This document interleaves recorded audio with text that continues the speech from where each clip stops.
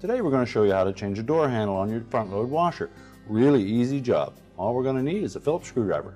Let me show you how we do it. To do this repair, we'll first of all need to open the door. You'll see that there are 2 Phillips screws on the back side of the inner door panel. Just need to remove those 2 screws.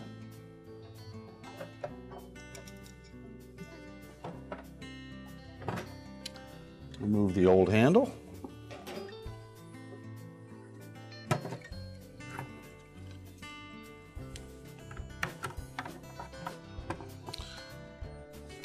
Line up the new one through the front.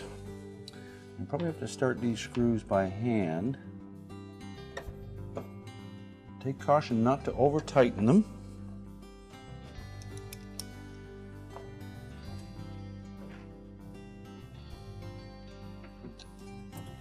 Check the fit on the front, and our repair is complete.